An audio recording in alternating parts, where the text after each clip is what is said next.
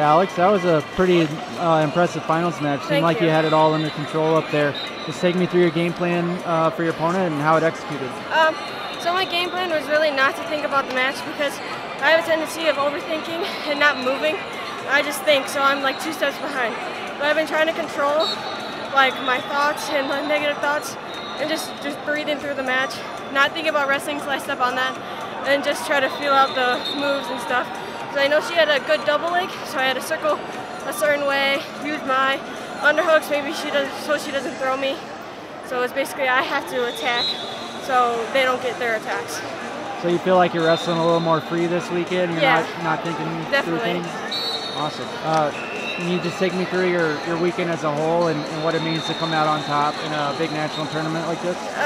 So the weekend was a little rough because I had to cut weight, and practices are always bad. But I felt like I had a really good practice week, which is good.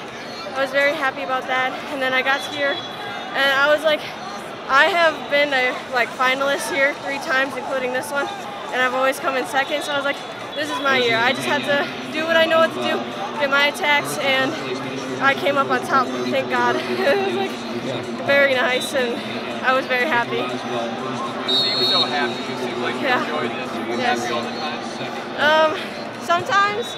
I mean, mostly, but sometimes bad losses, they get you a little bit unhappy or uneasy. But that just makes me work in the practice room much harder and just keep working so I can be the person on top. Thank you. Thank you.